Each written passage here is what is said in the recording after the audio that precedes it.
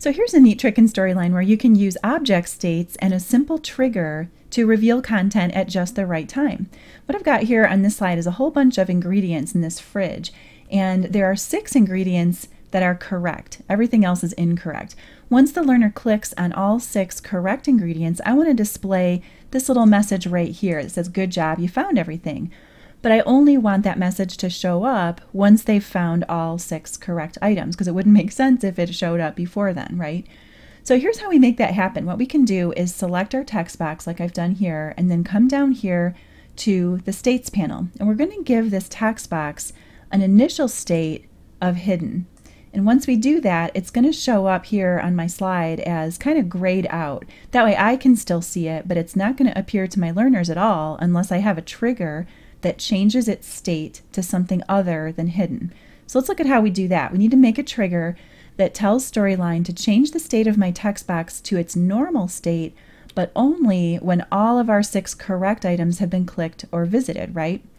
Now, previously, I already set up a visited state on each of my items here in the fridge. You can see that if we select an item, down here I've got a normal, a hover state, and a visited state. And as you'll notice with the bananas here, the visited state actually changes the location of the object over to the kitchen counter. On other items that are incorrect, like the ice cream here, we've also got normal, hover, and visited, but the visited state doesn't move the item. It just places that orange X over top of the item to show that it's incorrect. So we're going to use the visited state on the correct items as the way to let Storyline know when to show our good job text box here. So when all the correct items are in their visited state, we'll change that text box from hidden to normal. And here's how we do it. The trigger wizard in Storyline makes it really simple.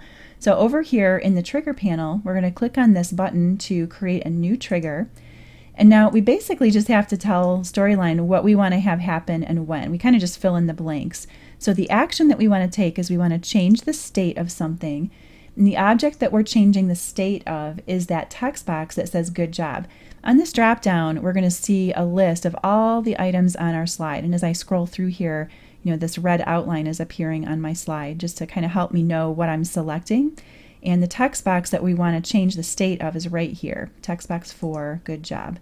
And we want to change the state of that text box to its normal state, not when the learner clicks, but when all of the states of the correct items are visited. So the correct items in this particular interaction happen to be the bananas, the grapes, let's see what else here, the ice, the orange, and the spinach. I think there's one more, the water. There it is.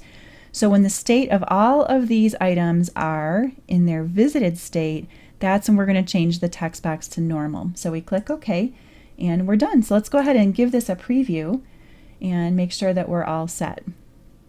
So here's our slide. We'll go ahead and click some correct items. There's the banana, the ice. We'll click an incorrect item just so we can see the X on the visited state. The water is correct.